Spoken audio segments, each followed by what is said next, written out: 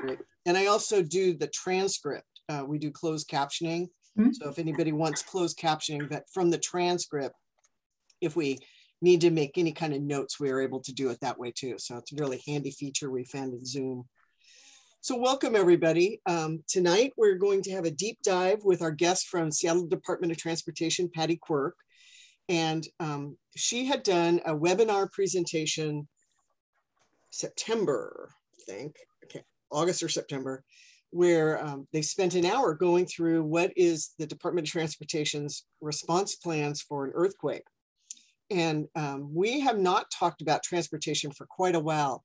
About 6 years ago now, Lawrence Eichhorn had done a in-person presentation for us down at the Seattle Central Library, where he took people who were not familiar with earthquake response plans through kind of the thinking at the time. So since they did the whole webinar, it seemed like a perfect time to, let's close the cycle and come back and see if anything's changed.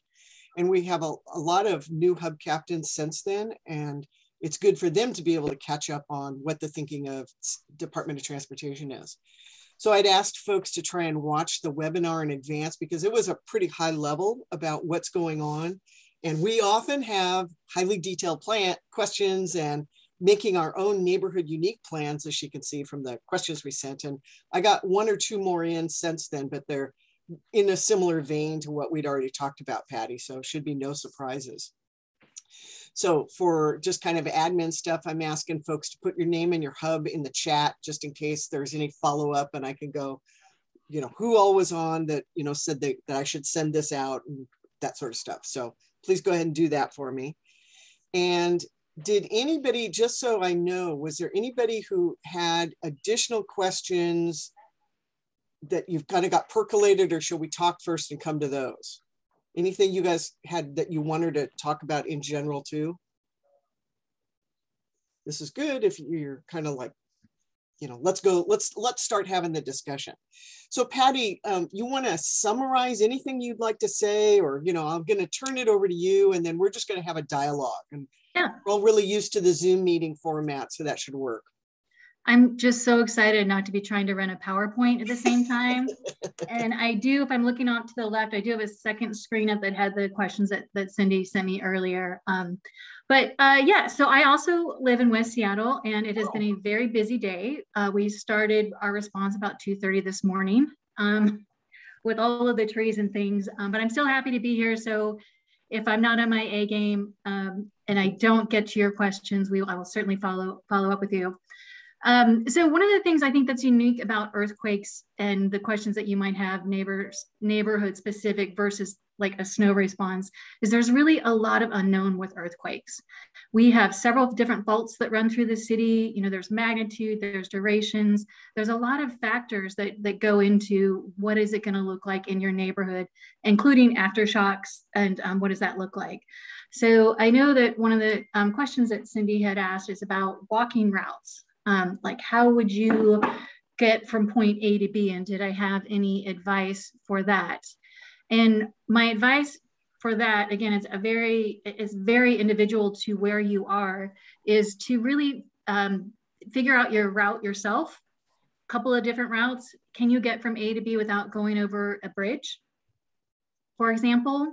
Or can you walk through a area that doesn't have it? Is everyone familiar with unreinforced concrete masonry buildings? They're the old ones. You see them a lot in Ballard and West Seattle that are known to be susceptible to earthquake damage. If you think about the Nisqually quake, and we saw what happened in Pioneer Square. So it's finding that route where you would be trying to avoid those and avoiding any bridge that you might come across. And I would come up with a couple of those. And again, it's really, and just do it with your family, do it if you're on your team meetings, whatever it is, and kind of come up with that, because as soon as I say that there would be one option, that option is not going to be available again, because there's just so many different variables. So that's what I would recommend on the question of routes. And one of the questions too that Cindy had sent me is the difference between bridges. I just talked about bridges and tunnels.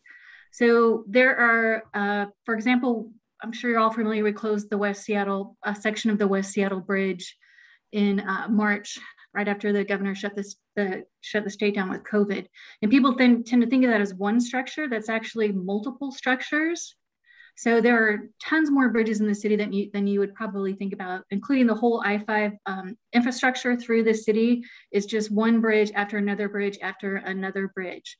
So it's really a structure that is above ground. And you might not, it doesn't have to pass over water or a ravine or anything like that. It really has to do with the topography in the city.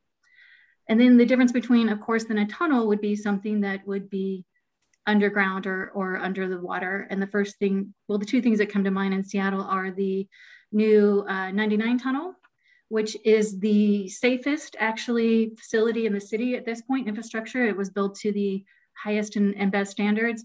And then on the opposite end of that spectrum is the Burlington Northern tunnel that runs through downtown. That's a turn of the century structure, brick structure that has not been retrofitted at all. I think the important thing to remember too about bridges is we've had a very generous series of levies that the public has voted for in Seattle, and we have been systematically retrofitting our bridges. And what that means is it doesn't mean that those bridges will be usable. We are retrofitting to failure, meaning collapse. And WSDOT is very similar in the design approach. So when I say working around bridges, it really does mean there's probably not a bridge in the city that's not going to have damage to it. It's going to be varying degrees of damage. So really trying to avoid any bridge and figuring out what that would look like to walk around. That said, it's highly likely that many of our bridges will be usable for pedestrian traffic, let's say, or bicycles, which have a lot less load than vehicles. And so that's not that eventually they're not going to be, as we go through a long recovery period, available at all, but it's just really going to be unknown.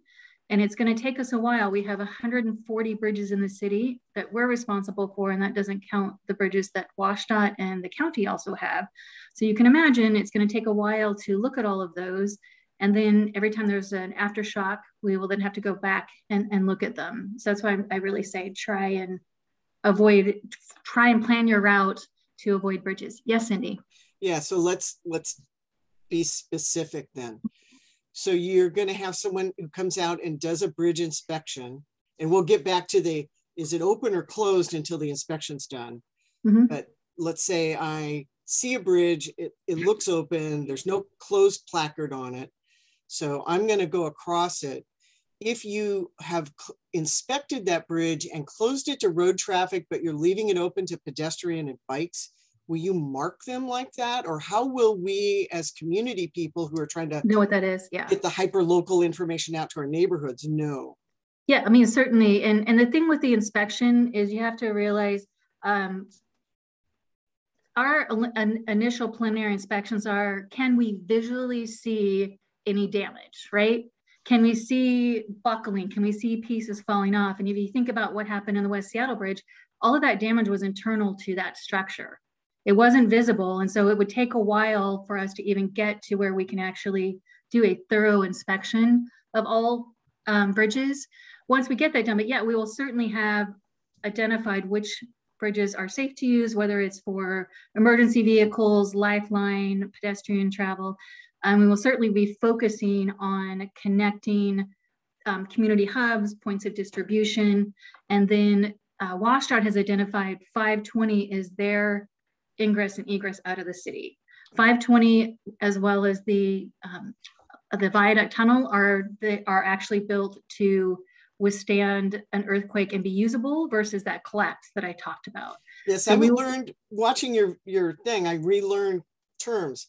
Life safety means it's not going to fall, but essential standards means it will actually be usable. And that's only the Alaska Tunnel or the Alaska Viaduct Tunnel and 520.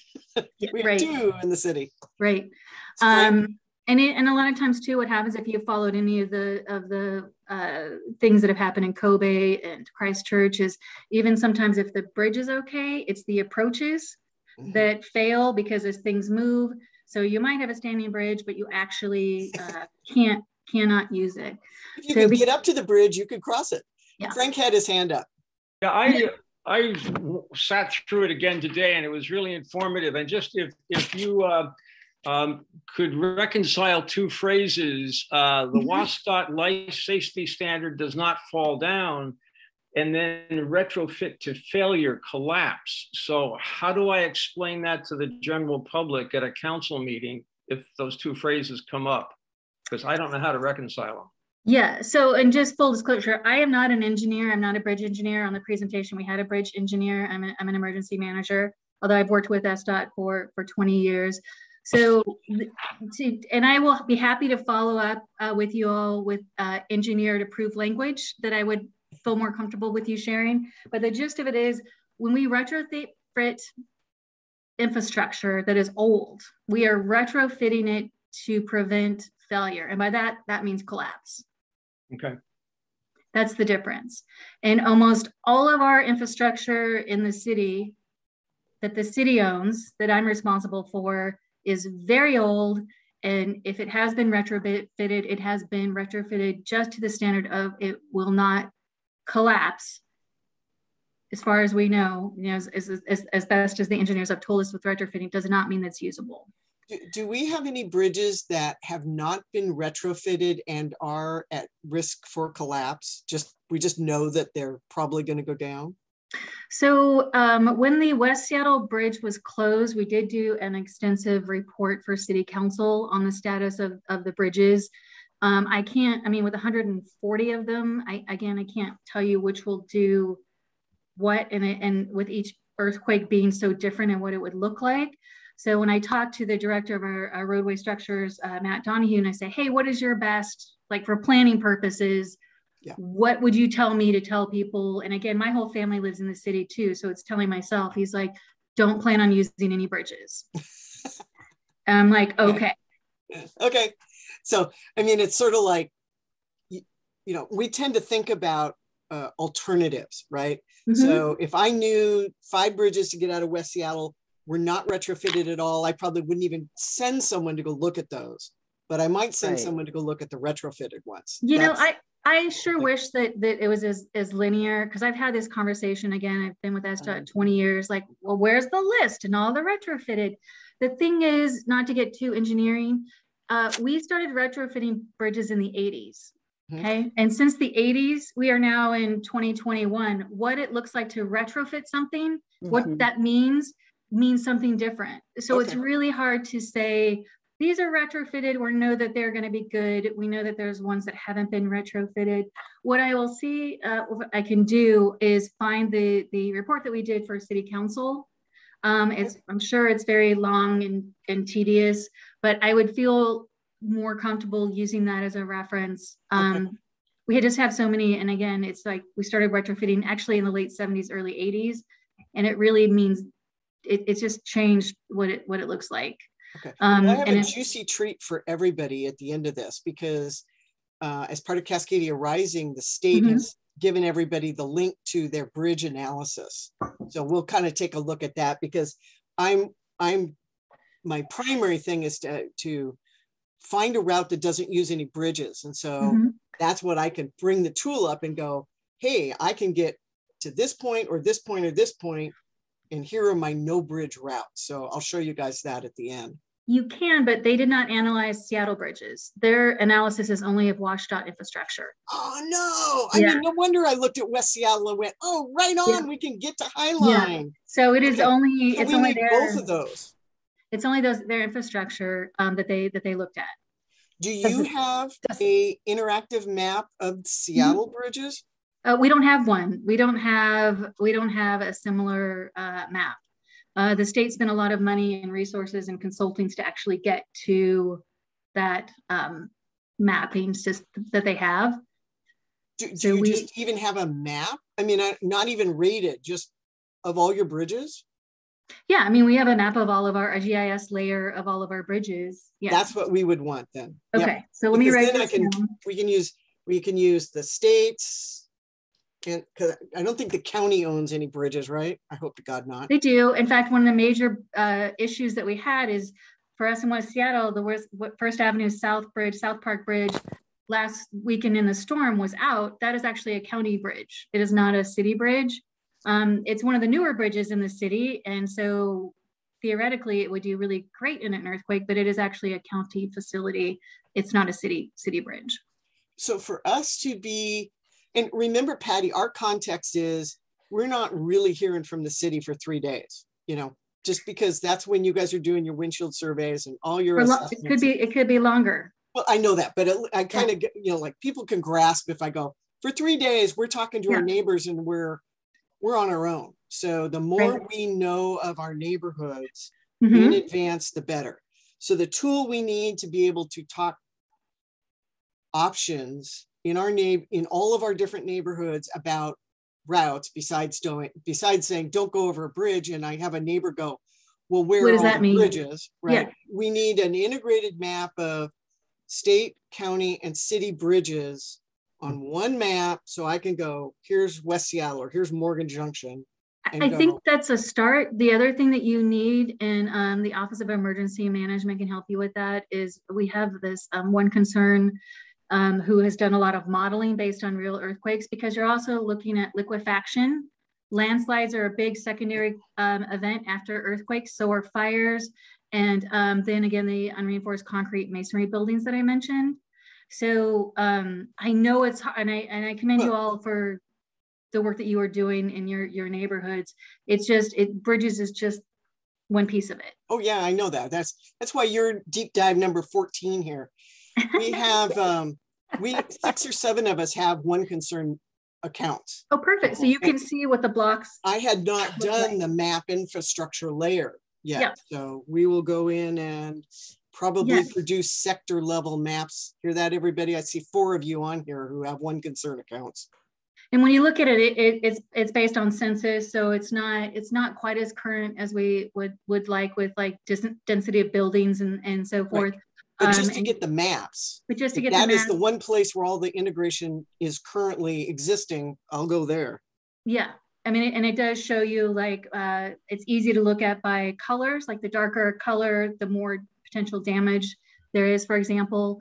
So I think that's really, really helpful. Yep.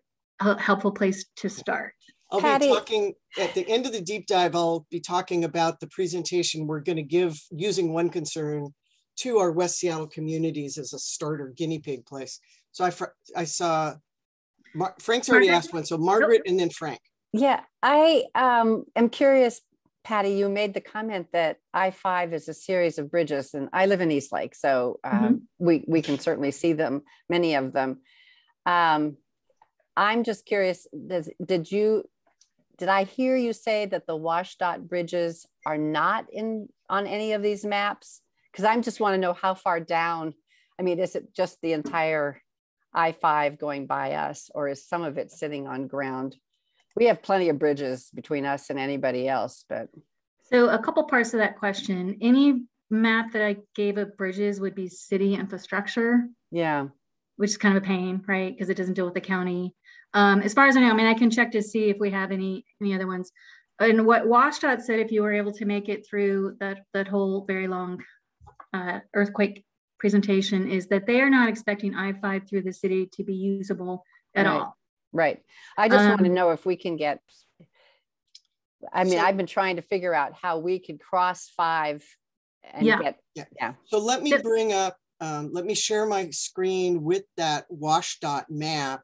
Okay. And you can see what it looks like, and then maybe that'll help Patty go, that segments or, so hang on, Frank, just hang on to your question if you don't mind. No problem. And while you're bringing it up, so that is a big question that we asked too, is how can we cross? Where will we be able to cross? And that will certainly be a level of focus for us. And so we think about things that are just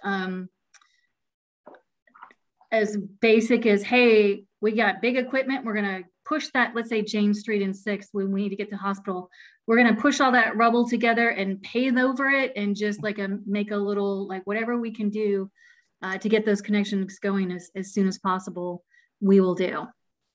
Yeah, I've been trying to figure out if we can do some kind of rope bridge across 5, because it dips down as it goes by Eastlake.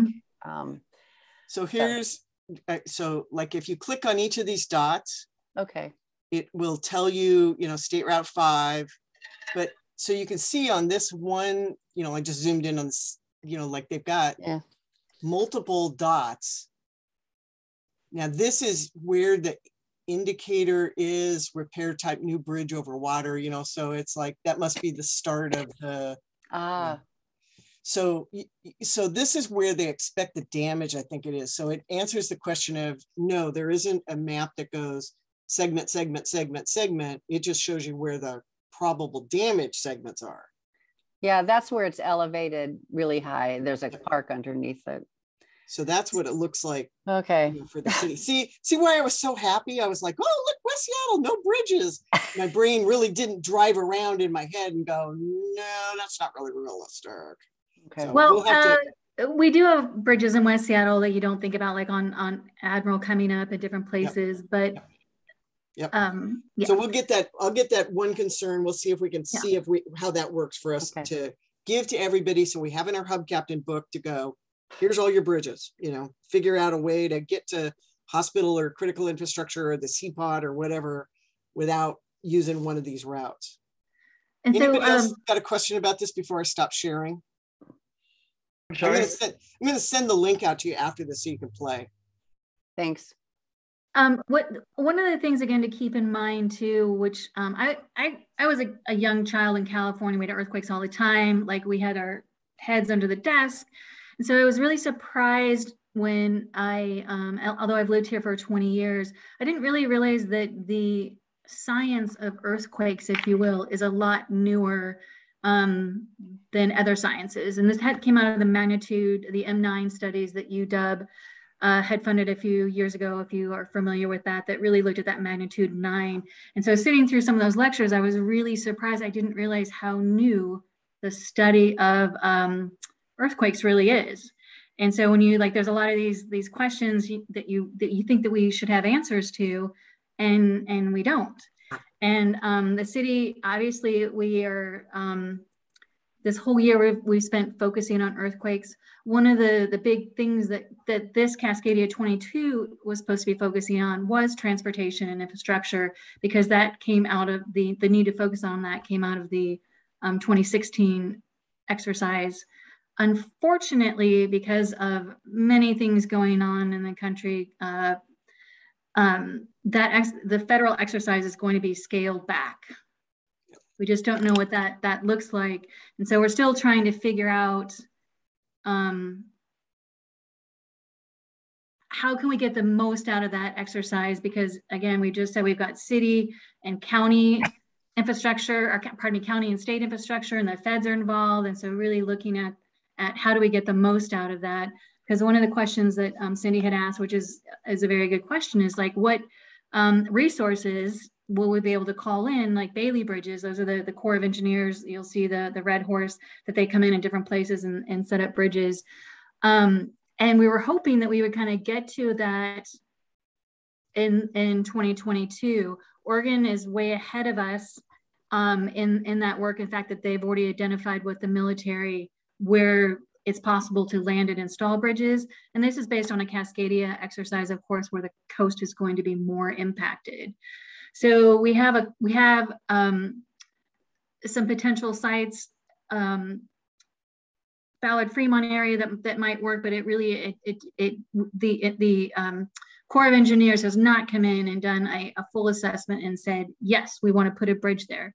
We're definitely pushing for that, because the more we can have those sites predetermined and approved, if you will, like the quicker we're going to try to get those resources in. And then there's only a finite number of those resources in the city. Having said that, our priority in an earthquake response is to, first, we're going to support the fire department, who's the lead agency, but it is to make connections as quickly as possible to not only fight fires, but to provide access to medical services, and then any like shelter and food and anything along those lines. And so we are certainly not where I would sleep better at night if we were, but we are constantly moving forward we're just making those incremental steps. It's a never-ending planning exercise. So it is. Well, and one of the things that we're working on right now too, just citywide, just so you know, is that we don't have a universal damage assessment tool that all departments would use. So we're really trying to figure out what does that look like. So what that means is that if so SDOT, we are not 24/7 in the way that police and fire are, for example. We have very light staffing overnight because we do most of our work in the daylight hours. So in the event that an earthquake happens overnight on the weekends, police, fire, utilities, other city agencies are going to be gathering information probably much faster than we're going to be able to. But how they report that information it's like different for everybody.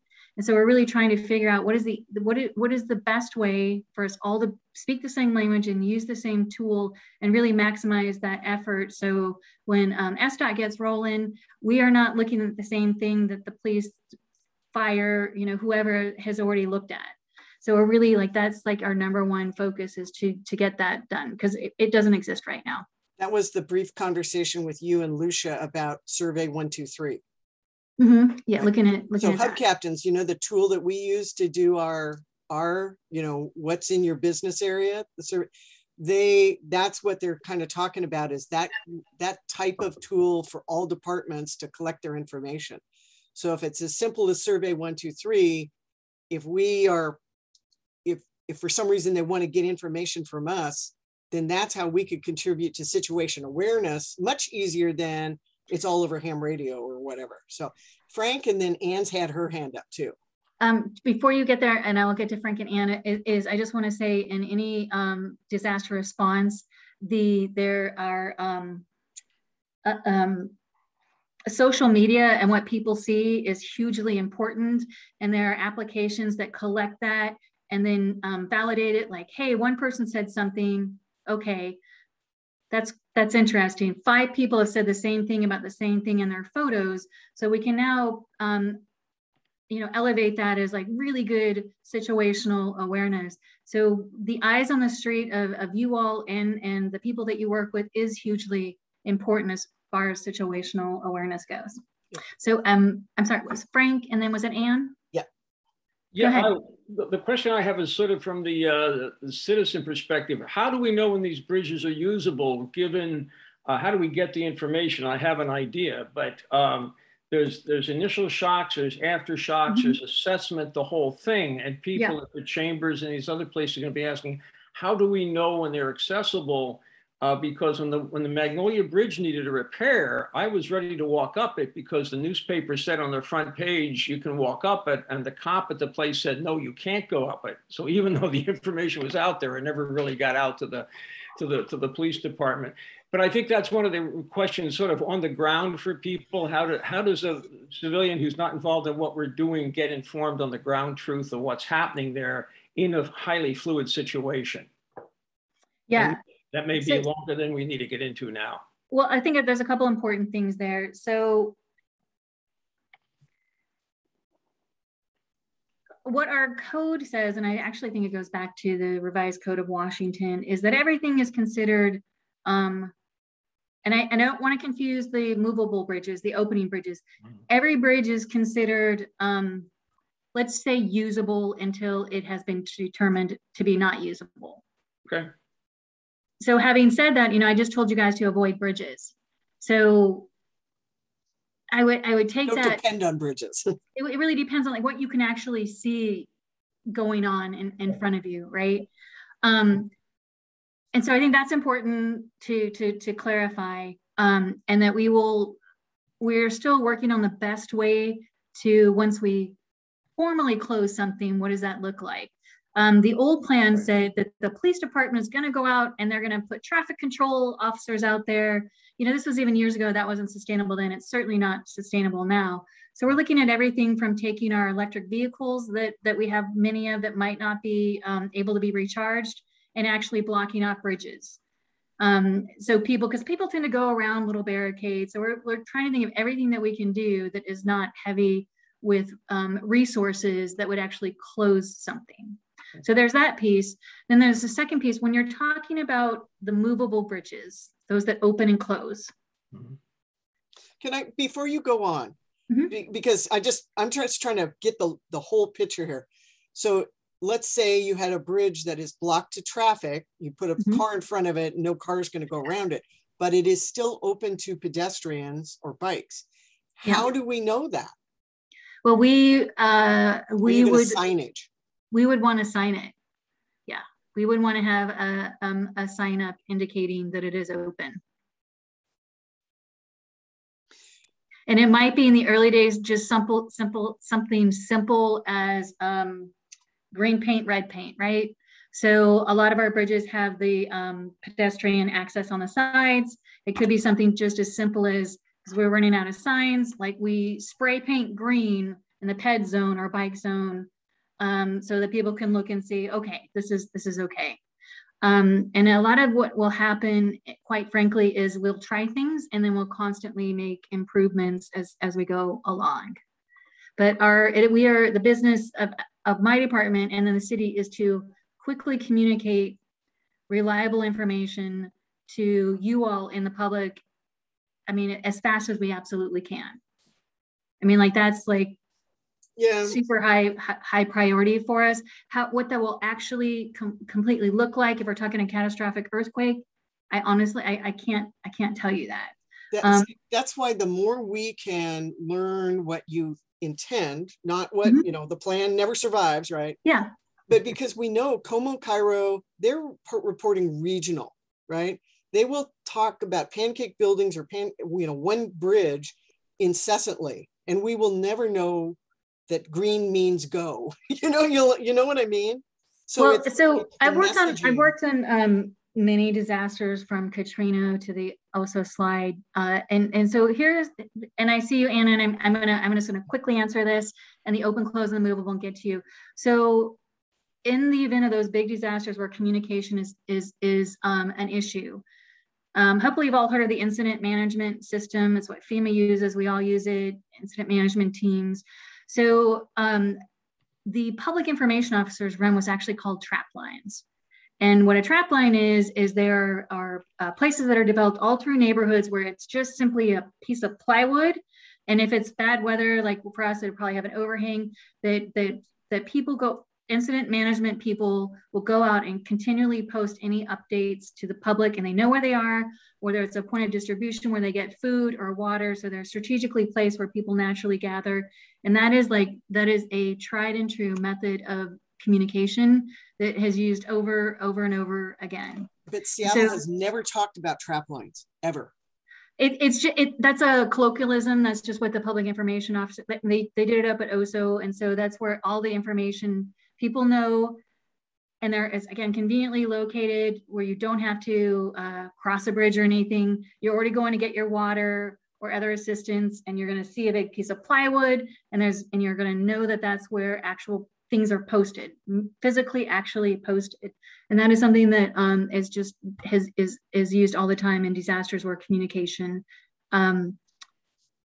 is either unreliable or it's hard to get out. And also those continue to be used actually after even radio and other things come up. It's just because people get used to seeing it, and it's very neighborhood specific. And before I get to Anna, I just want to say too, again, the movable bridges, the difference in open and closed for them. So maritime traffic is the priority over street traffic. Right. It's federal law. And also if you think about it in the case of a earthquake where our roads might be screwed up, we're going to really want our waterways opened, right, to bring in resources. So when you talk about a movable bridge and you say it's open, it is actually open. It is open, physically open. The structure is lifted and for maritime traffic to come through. And I totally get that is confusing. Yeah, that's consistent with what we've been told before, which is they would default to being in the upright position. Mm-hmm. And then we were told which ones were manually movable should you lose power that could go down. So yeah. Okay. So just want to clarify that. Anne, you've been so patient. Yep, thanks. So a couple easy questions, I think. Do your traffic cameras have battery backup? Some of them do, and not all of them do. So for example, in the last storm, gosh, was it just last weekend? So There was actually a situation where some of the signals were out on MLK and Othello, and the situation was that is a train crossing, Sound Transit is crossing, and not all of those had battery backup. So we're in the process of getting enough in strategic areas, because it would take a while for battery backups. But at this point, I would say a low percentage of them actually have battery backups, which is why when there's a storm and you pull up the city light map and it shows all the red, you can almost look at that and say all of the signals are out in those areas as well. Gotcha. Okay. Sorry, I should have started with the bridge ones first. Are you using or contemplating using drones to assess bridge stability after disaster? Absolutely. So, and the where thing with are drones, you on that? So we are in the process of updating a consultant contract for our bridges, because we actually don't have enough engineers to do bridge inspections. And so bringing consultants on board, I'll have to check back in with that. But part of that is their ability to do drone assessment. And if you think about any disaster that has happened anytime lately, drones are just a part of it. But the most important thing with the drone assessment is it's to be really useful, you kind of have to do a pre-flight, right? That's your baseline. And if you're looking at, and again, I'm not an engineer, if you're looking at LiDAR studies, you do a pre-flight, and then it's easy for them to fly that same determined route and really determine what is not working. Right. So we've used them a little bit small scale for things like internal inspections. So still trying to figure out what that looks like. Working with consultants on that. And one of the ideas that, you know, I've tried to get the city to consider is much like the auxiliary communication system is with volunteers who are very capable and into their equipment, is other cities have done the same thing with drone operators who are very experienced with their equipment. They're volunteers who are embraced, and they come under the auspices of the auxiliary communication system, because the problem with doing contracts for inspections is, can they get here? Whereas the people that actually live here would be. So it's not just us, all city departments are actually looking at the best way to use drone technology, because again, it's not just about the bridges, it's the buildings and it's all the things. So we are actively pursuing that. I will have to check in on where we are with our latest contracts. But I know that was a big part of it, something that I certainly was pushing on that. Okay. That drone operator core, there's a really good abbreviation for that. I don't know what it is, but it sounds like it could be a lot of fun. Something good. Several ACS members on the call here too. Oh yeah. Going, yeah. Well, the thing is, it's like because we looked at buying them ourselves, but then what happens is you train people and then they leave, right? Right. Yeah. And then, or your equipment is no longer up to date and you're not familiar with it. So it really makes sense, much like the radio operators, to enlist the people who are already certified, qualified, and they are very familiar with their equipment to really get things done. Yeah. Okay. Another question. After bridge inspections, how do inspectors get the information in? Do they have to physically go back somewhere to report? So when I was talking about that universal application to report damage assessment, right now it's almost like a pen and paper situation with the radio, which doesn't make sense, right? And that would take too long. So ideally, the Office of Emergency Management would have a group of damage assessment coordinators who, as they're hearing from all the departments, are putting that together and deconflicting, including the things that are coming from the public as part of the situational unit, are putting all of that together. Other departments are doing it differently, but right now for us, it's pretty much radios, and then like inspectors are doing things on paper. So we are aggressively working to try and get beyond that as quickly as possible and make it easier to do, including most of the applications now, inspectors can do it on their phone. And then even if there's no cell service, it saves it. And when cell service is available, it then gets uploaded. Yeah. Okay, great. Thank you. So you had Ann? Yes. Okay. And then Hugh? Yeah, back to the drone things. I know, for instance, home inspectors are using them more and more. I didn't bother to learn it because I'm retiring. And but you know, it's groups like that that you could enlist. They already use it to go and assess buildings, so they would know how to fly around it. Yeah. Yeah, that's great. And again, too, that's good to know. And if they're in the area, we can get to them, or they can get on the ground quickly is important. But it's really useful again if you do that whole pre inspection. And I think was that your comment? Did you have a comment? Because that made me think of something that Cindy had asked too. Well, before you go too far away from that idea, so SDCI and their building official and their building inspectors, you know, they've got the WAS Safe program where they can bring in volunteers to do that. Hopefully you're talking with them to get over some of the issues of liability and how to use. Yeah, so that would be a citywide and state endeavor. So if any department in the city deals with liability, it's basically it's a universal right. For the city. And we are lucky. I mean, we have a lot of major engineering companies in the area. And so, I fully expect that we will have a lot of volunteers showing up to be able to do damage assessment. And it's really trying to, one, give them the right tools to be able to communicate quickly. And then, what it is that we're asking for, like standardizing what we need from them as right. well. And their liability coverage. And their liability coverage. And that kind of made me think, Cindy, one of the questions you were talking about volunteers with equipment. Yeah. Oh, good. They showed up. So one of the things, and again, in my incident, the state has a contract with the city to use me when there's big disasters. So my incident management team was responsible. We were the second team on the OSO slide. And one of the things that came out of that is, the community that lived there had the equipment. We're stepping forward and saying we want to help. And at first it was like, no, you can't help. It's not safe. And then it's like, well, they're doing it anyway, so we're going to let them do it. And then it's like, wait a minute, now we need to really think about this more holistically because we're bringing in contractors and paying them. And here's an impacted community doing the same thing for free who actually needs, to be compensated. Hello. Hey, Phil, can you mute, please? Never mind, I'll mute you. And so that practice is now pretty common with the ability to fold in volunteers as quickly as possible.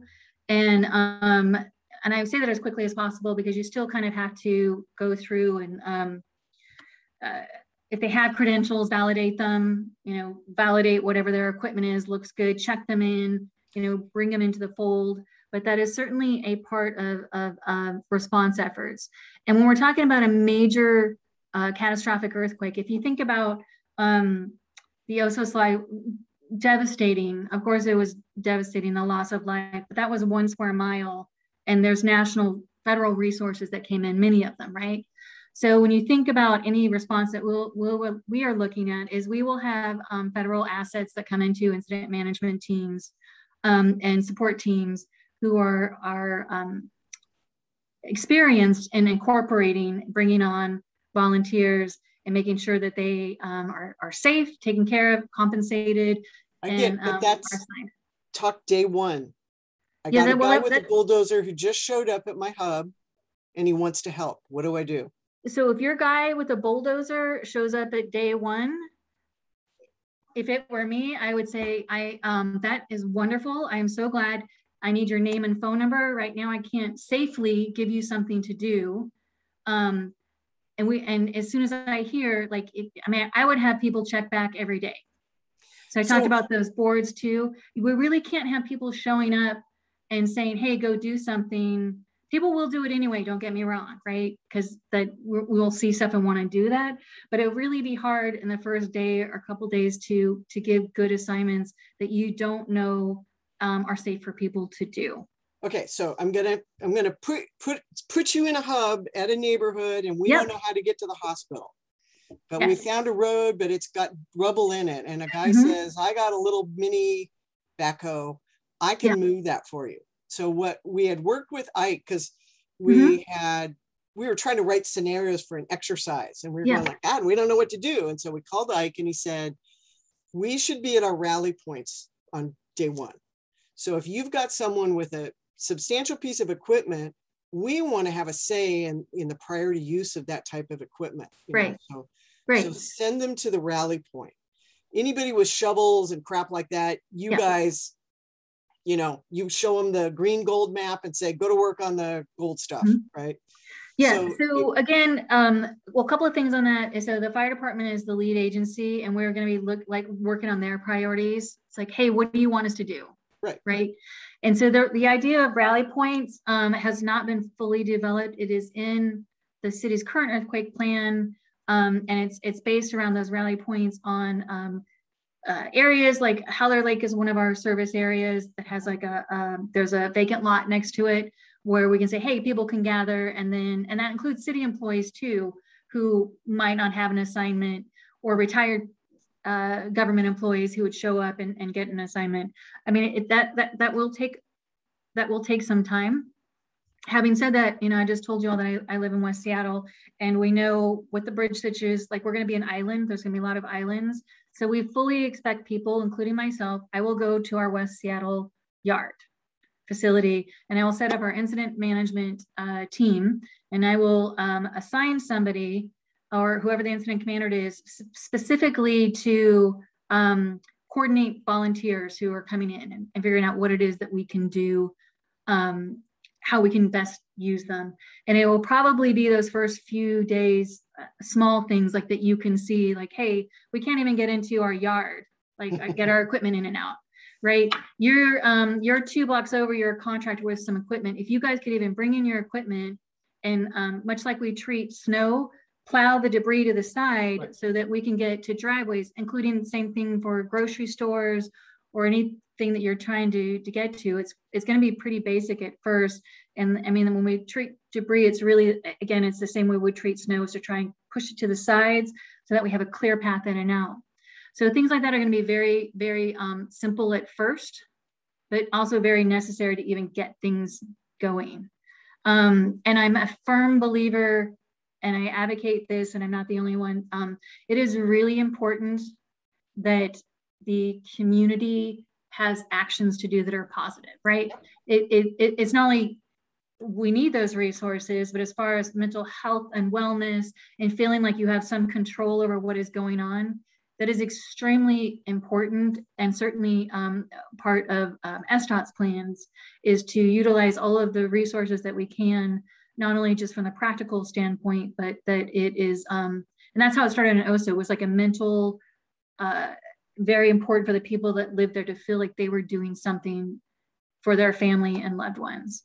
So we will do whatever we can to incorporate people. And so what I would say is, for those who have equipment, is yes, rally points or your closest city facility. There are big ones. Howler Lake, that's a joint facility. It's not just SDOT. Charles Street, that is a big joint facility. And then there's smaller ones like the West Seattle yard. Is that I would absolutely tell people, it's like, hey, once you're safe, your family's safe, whatever resource it is yes, absolutely. I would show up at the closest city facility and offer that, with the understanding and expectation that it might take a little while to get an assignment, but that there has not been a response in decades that did not rely on volunteers and the communities to get things done fast and well. So I think that's still a solid plan. We had Tom Richardson, who was one of the urban rescue teams, and a Seattle firefighter, come talk to us about OSO, and which is why we find it so important to have these discussions ahead of time. The information about send people with heavy equipment where you might be concerned about their liability, and you want to use them to the best priority for everybody instead of just, my neighborhood or something. By liability, that lives in a bunch of people's brains right now. And we've never written that down. That's why we're doing this deep dive, so that the new people learn this. And so there was a request after some of the questions went past people that said, can we put this down sort of like that tip sheet thing that I sent you from Chad? Yeah. Yeah. So, and then that Margaret's got her hand up too. that actually is something that should not be addressed by SDOT. So that is something I need to take back to the Office of Emergency Management, and that should be a consistent in the city's response plan, right? Because it's not going to be just SDOT that needs stuff, so that we're doing the same thing. I totally agree with you. And I just want to say, by liability, it's not so much that I'm worried that somebody's going to sue the city. I'm thinking about somebody goes out to do something to help and injures themselves or somebody else. Well, or takes out a fire hydrant, or other things. So like the liability is like further down the road. It's more like safety of themselves and others, and then not actually causing more problems, if you will, because they went and did something not understanding the bigger response efforts. Margaret, you had a question? Yeah, well, wait a second. Yes, I do. I'm curious if there's a map of the city facilities that are rally points, and also because of the lake, is there a rally point for when people say, I have a boat, or, my boat, how can somebody use our boats? You're talking about on Lake Washington? We're on Lake Union. On Lake Union. So no, there's not a rally point for boats. And, just because we just talked about city and state, anything on the water is actually, it's the state and the Coast Guard, right, that have anything to do. But you will actually find people who, of course, will self-deploy and figure things out. There's no doubt. formal at this point. So I know that in the city's earthquake annex, and again, that those rally points would not just be for SDOT, they would be for city departments. There wasn't a map. They're working on adding one to those places. I think, let me write this down. The second thing I was going to look for actually a couple things: map of all bridges, the report we gave to City Council. And I had asked this too. There is a map that I have seen of the rally points. So I will get that to you all. Okay. Yeah, they may be listed in one of the plans, but if Patty can find it for us, that would be. They are, but it's in the earthquake annex, they're separated, because that was my thing, is like, hey, you talk about rally points and don't say where they are. And then in another part of the document, that just like, where's the map? And so there is one I will just have to track that down. And then Margaret, Patty, Margaret, the other point about coordination with the Coast Guard, there is a series of workshops going on right now from the maritime, but they have not gotten down to citizen dealing with boats yet. They're still way up in talking about major port stuff. So we're waiting for that conversation to see where it goes. It is coming around. Our history is the mosquito fleet, right? Much like there's the Cajun Navy. And so we know that people will can and will do that, and that would be an important asset. Hugh's got his hand up. Yes.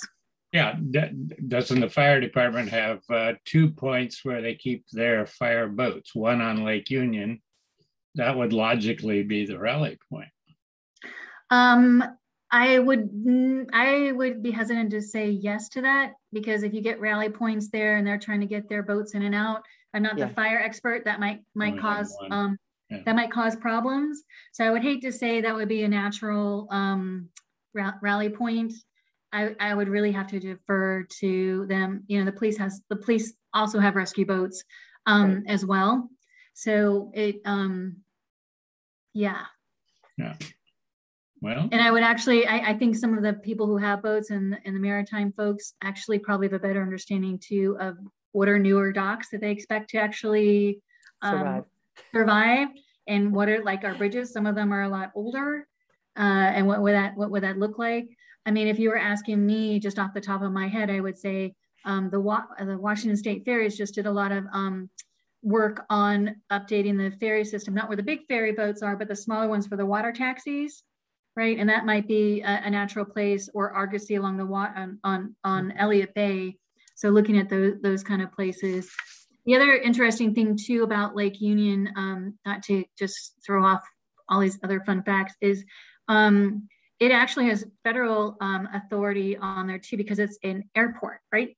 With those float planes. Oh, yeah. And so there's a whole other layer of regulation on there when you're talking about what can and cannot happen, because it's a not the navigable water. It's like an airport on water. We live in such a fun, interesting place. So other questions, folks? Random while we're stopping, or we'll go back to the list. I think one of the nuanced questions was, you talked about what you guys would do to inspect your bridges. Mm-hmm. The county is going to inspect their own bridges and the state is going to inspect theirs. And so are you all on the same page about how is the marking of open, closed bikes, peds consistent between the three of you, or you can all have different methodologies? Some of it is an open, close, and what does that look like? But anything in the city, yes, we would be consistent. So news to me and my department is in this presentation Cindy mentioned in September, the state announced for the first time to us, here, city, you are responsible for looking at all of your bridges. We're not going to get there. We have other stuff to do, which is kind of cool. It's like, okay, but we have to actually formalize that, because there are not only liability issues, but actually we can't actually get physical access to some of the things. So definitely we're following up with them on what that looks like. We also have for the South Park Bridge, which is a really important north-south connection coming out of the South and West Seattle, and a newer bridge. So we have a agreement with the county that we do maintenance on it already for them. And so part of the follow-up too with the county is, okay, we have this maintenance agreement, but in the event of an earthquake, we know that might not be your priority, it's going to be ours. So we want to take on the inspection of that. And then consistently, yes, mark things. It would not make sense to have a bunch of different methods. And I think one of the main things to really think about, because there's a lot of like, oh, there's variables. I'm telling you, like, I don't know, it's your neighborhood. One of the things that we as a nation learned not only from 9/11 and then from Katrina and then from all of the disasters that happened from then is that we get better at response. And so we might, every incident is unique and different, but when we have our system in place, when we have skilled people who use the incident management system, they know how to respond, to set up response, to bring in others, to deal with volunteers, to set up shelter and all of the things. Like, we are really good at that, not only as a city, but we just get better. What was it, a few years ago when it was like one hurricane after the other after the other? If you think about FEMA, they only have about 2,000 full-time employees. And the rest of it, they're like the reservists. They call people up like myself and we go do things. And so we've gotten much, much better as a country since Katrina, including for me, that bookend of working with the federal response teams on OSO versus what had happened at Katrina was like night and day. So it's important to remember, like, well, we don't always have all the specifics and there's always a what if. The framework, which is why it's a national framework, we are really good at that. And that is something that you can feel solid about. And I feel comfortable about. Again, my whole family also lives in West Seattle, is that we are good at that. And if nothing in the last few years, we've gotten even better about that, including having to do plans early on. And when COVID first started, our first cases, and we didn't know what it was going to look like. We didn't know how quickly it was going to move and how it would impact our workforce. And so as a city, we looked to doing plans down to 25% of our staff. And how do we still deliver mission essential functions? And all the departments did that. And so the work that was done for COVID, like looking at how we would do that with 25% staff, that work that we did, that we were forced to do, is the same work that we would use in an earthquake, right? Because we've already figured out, if we only have 25% of our staff, and these are the very most important things, how would we get these things done? And so that, if nothing else, is the silver lining in COVID, is that it forced the city departments to really come up with really tangible plans on how do we get things done if we potentially only had 25%, and then there were 50%. Unfortunately, it didn't come to that, but we figured it out how we would do that. So I don't want to leave you with just like, I don't know, it's gloom and doom, don't take bridges. There's a lot of really good things that have happened recently. Well, but you would have to build on that, because that is just everything's functional, nothing's hurt, nothing's damaged, and you can run with 25%. Now overlay that with you know, Of course. you've got to fix stuff, you know, and that's where you kick in your contractor plan, I know, and all that. We do, and we mapped our employees by their home zip code, because anecdotally people say, oh, nobody lives in the city, it's too expensive. I kept hearing that. I'm like, I don't, where's the proof? What does that look like? So we mapped our employees by their home zip codes in the region, so that we could get a good idea of who would be coming from the north, who would be coming from the south, like if this happened when people aren't at work. And then we added on to that what their job classifications were. Because, you know, if it's a somebody who does payroll, that's super important, or pays bills. But if we need somebody who's actually can pay the road, like those are different skills. So then we further mapped it by what their job classification was, to get a good idea of what it would look like. And the good news is, I was happy to see, is we had a more even distribution of personnel and skill sets that lived around the city that could get to those rally points than I had really thought before. Cool. So we were doing those things, like thinking about that, to really think about, yes, what would that look like? Yeah. And what resources can we expect? Yeah. Anne's got a question, and I actually have another question. Mm-hmm. So Patty, in my particular situation, my partner works in Beacon Hill and I live in North Seattle. The only way for him to get back home is across the canal, the ship canal. So I looked at like the bridges that cross there and when they've been retrofitted, and you've given me some information about retrofitting's nice, but it really kind of depends on when the bridge first got put in place. And of course, he'd be walking. Approaches, right? He'd be walking. Yeah, exactly. Yeah. So I looked at when the bridges were retrofitted. I looked at the liquefaction zone on either end of the bridge, and I looked at like the cuts, and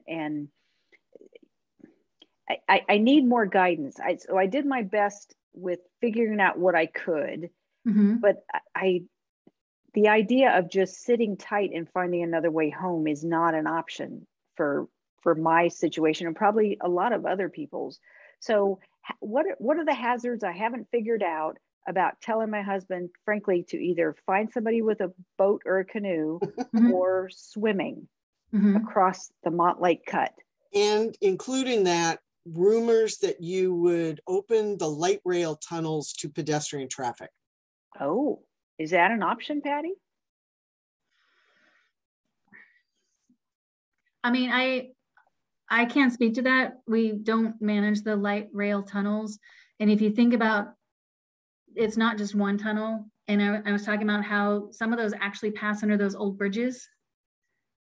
So they're not new infrastructure. I really couldn't say if we could or oh, I'm sorry, you're talking about the new ones, the brand new ones.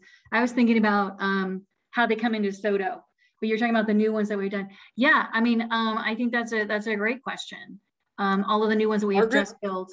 You're the one I heard that rumor from, I'm still right? waiting for a link in West Seattle. I'll be retired. So I'm thinking of the old tunnels, but yes, we built a lot of new ones that other people in the city get to enjoy. Well, Margaret actually had a conversation with someone, and I can't, so Margaret, you tell the. All I know is somebody in the neighborhood said they had learned, but I don't, you know, for now in the rumors level, that those tunnels, the brand new one between would be Husky Stadium and Capitol Hill, would be open or could be opened for people.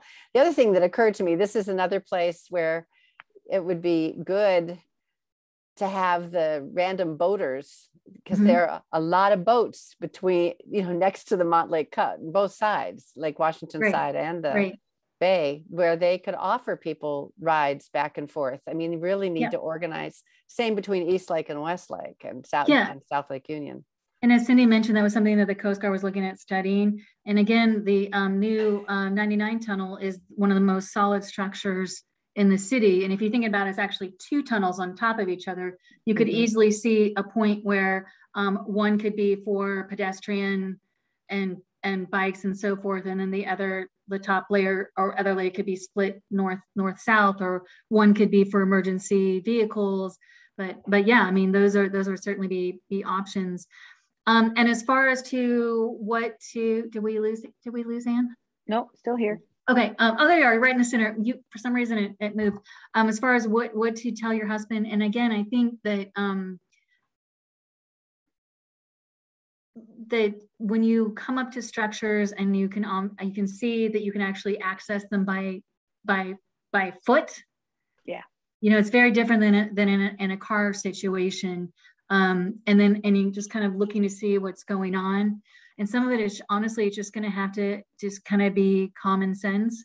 I will tell you though, that people, like whether it's the boat operators, people are extremely inventive and creative. And so a lot of the best responses and things come out of what happens when there's a disaster and there's a void and people sit around like, hey, I can figure this out. We're just going to go do this. And it starts and then it gets formalized, right? Like, oh, that's a great idea. We're going to incorporate you into that. I think the most important thing that I would say to everybody, you're talking about walking home, as I tell people this all the time at my office, is you really have to make sure that you have really good shoes at your desk. And for me, it's my old running shoes that I can't run in anymore, but they're still good for that. And I had to use them a couple of weeks ago and I pulled out my running shoes. It's really important that you personally have like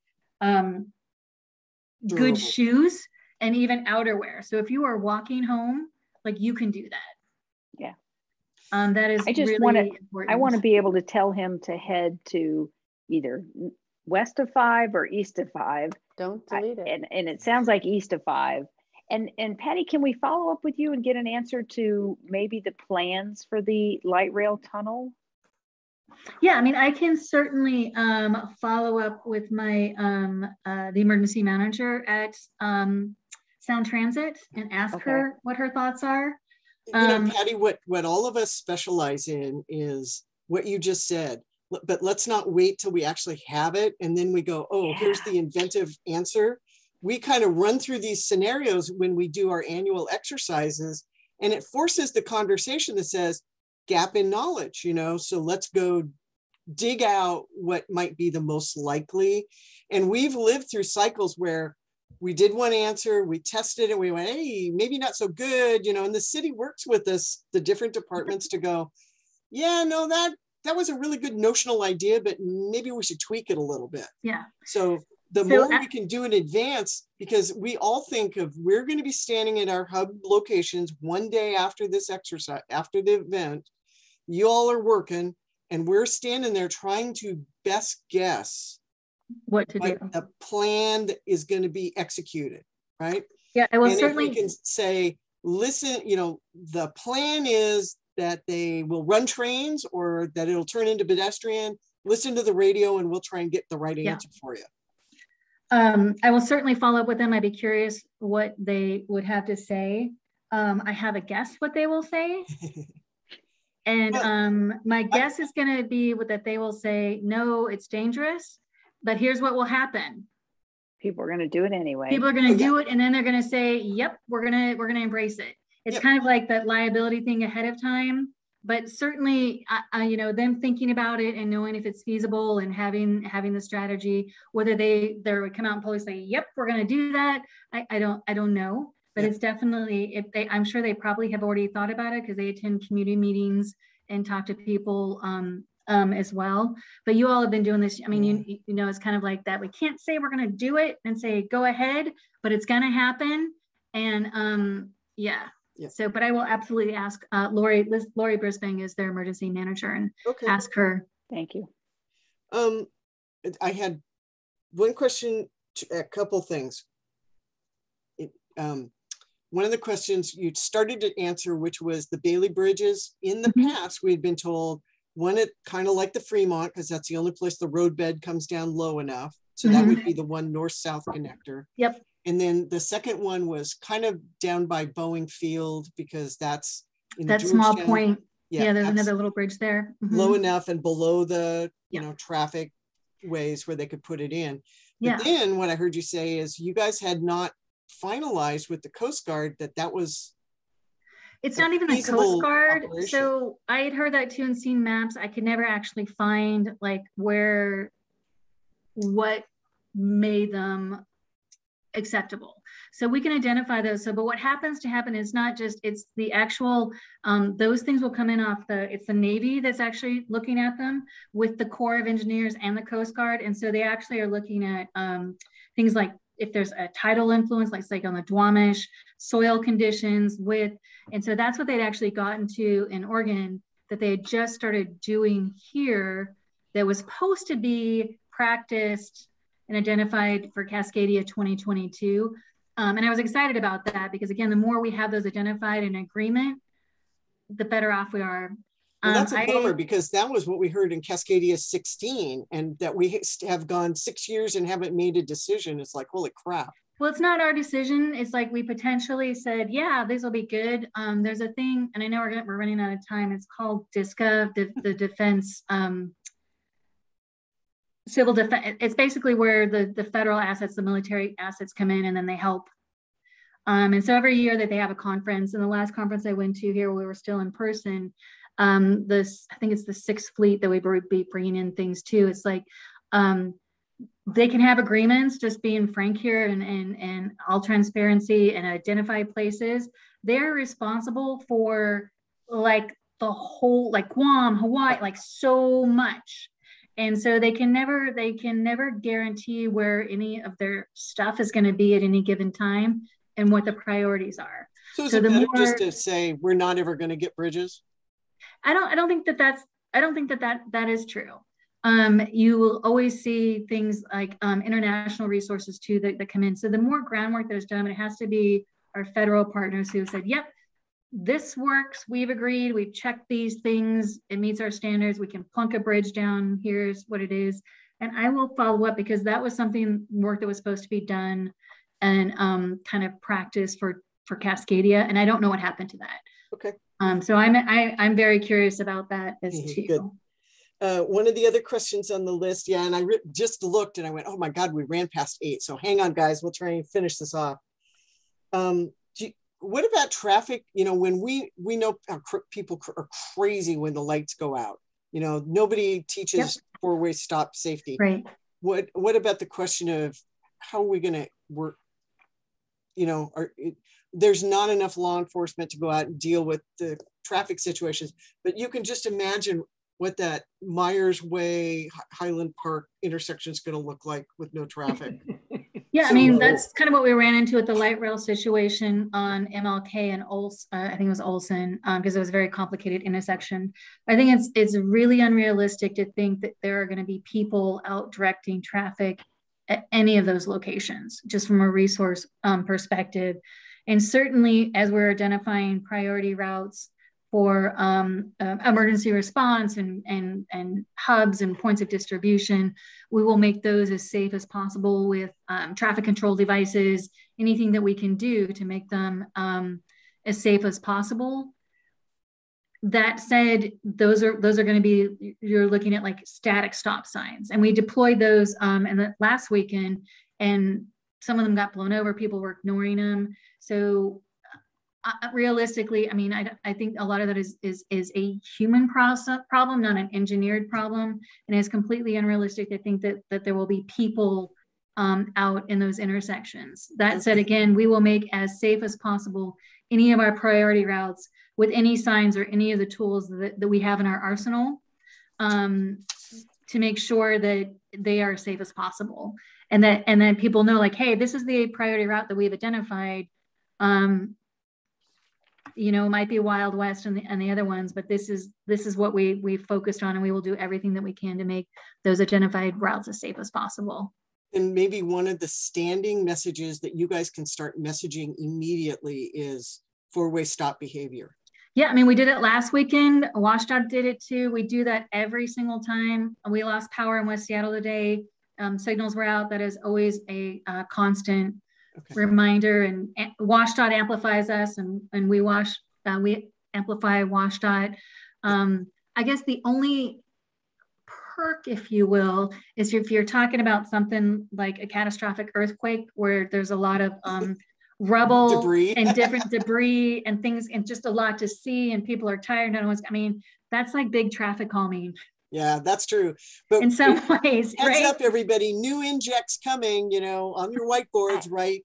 You know, four-way stops, everything. I mean, they're just going to be driving slower. They're going to be looking around. It's going to be like, what's going on? Or I'm afraid to drive. And so it's not going to be like a commute or Friday evening people trying to get in and around the city.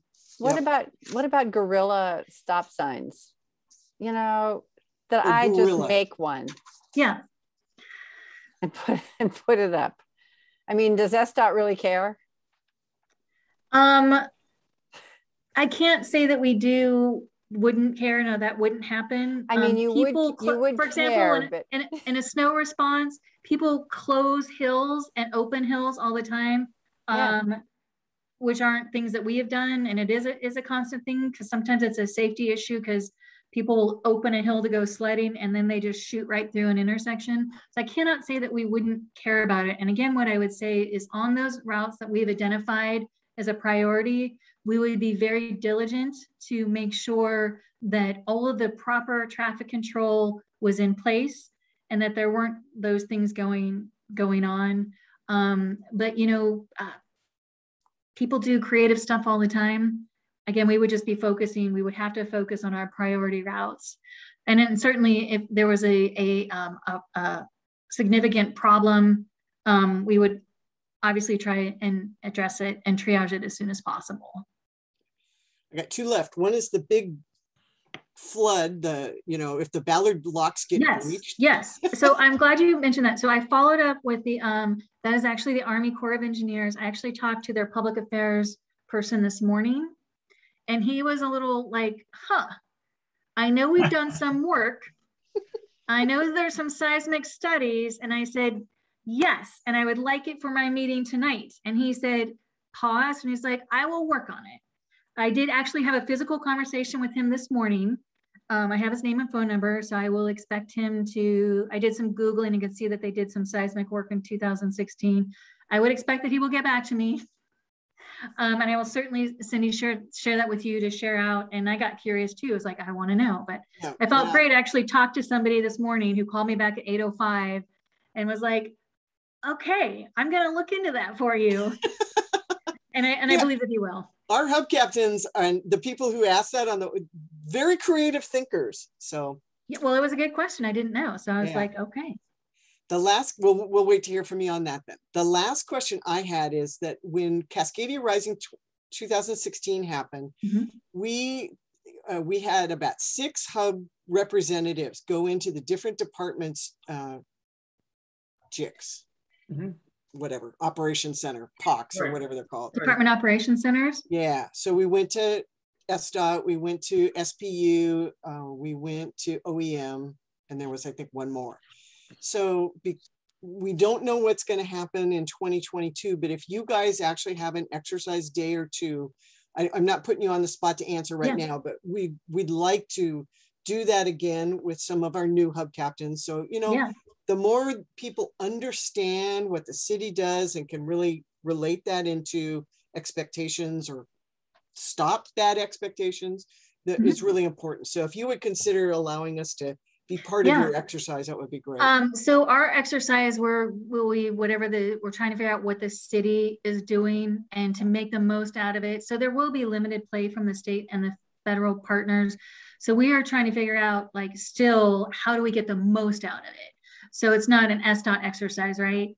And for sure, I mean, one of the things, like, we've had the auxiliary communications folks come and sit in our Department Operations Center, and that was really helpful in test messages. So absolutely anything that we can do in that exercise that could simulate something that we'd really want and to involve you all, I would be happy to do that.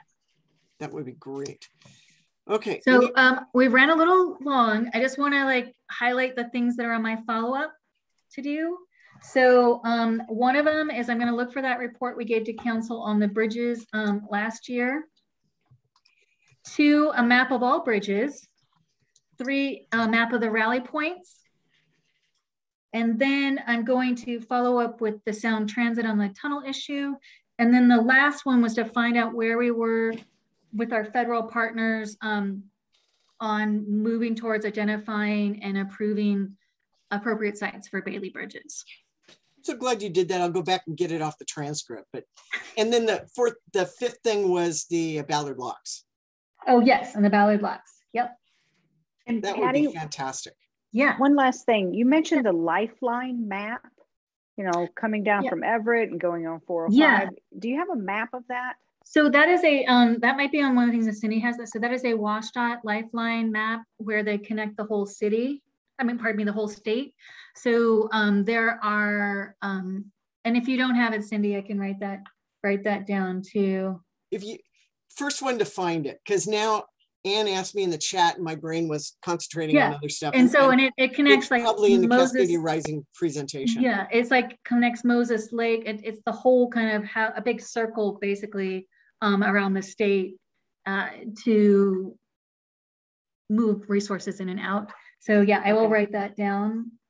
I have a good colleague there at WashDOT. Okay, this was fun. I hope you guys learn things. It certainly got me thinking. Again, I always wish I had like more specific answers. There's just so many variables, and really, it's knowing, again, like we're talking about and thinking about it, but knowing that we have that that structure, that incident command structure in place. Not just us, but all of our partners from across the country that'll come in to help. That we can seamlessly fold them into our operations. It gives me some comfort. So I hope it gives you some comfort too. And again, it's like anytime anything happens disaster wise, you just see these great ideas and things that come out of it that people hadn't thought of. And it's like the necessity is the whatever the Schoolhouse Rock. That's right. Yes, from Schoolhouse Rock. Yes, that one. Yes, it totally is true. And we'll follow up with you about how we might document some of these things so that as we bring on new hub captains, they have that information already available to them instead of somebody sitting down and remembering to tell them about Bailey Bridges or something. So fantastic. What would be great to make sure that this doesn't get lost in my things of all the things too, is if you want to invite me to, if it's not the next meeting, but the one after, where I can actually report out on all of these things. Yes, we generally do 2 deep dives in a row. You may not be the whole program next time, but we'd have you back. Yeah, and I don't know if next time, I mean, because we're starting to hit the holidays, I mean, I'll certainly work on it, but definitely I want to come back before the end of the year to a meeting and report out on all of the things that I found out. It would be December, second Tuesday in December. Okay. Is that, so it's a full month away. Is that enough time, do you think? It should be. What is the date of that? I just want to write it down. 14th. December 14th. Okay. Yeah, I will put that on my calendar. So that is definitely, I should be able to get most of the information, and if not complete answers, then updates on where we are with that, including like the Bailey Bridges and what the anticipation is for that and the Cascadia exercise for sure. Fantastic. And I'll be happy to come back and talk to you guys about that. Great. Thank you so much. Good night, all right. everybody. Thanks, everyone. It was nice to meet you. Great job, Patty. Okay. Thank you. Thank you. That was great. Bye, y'all.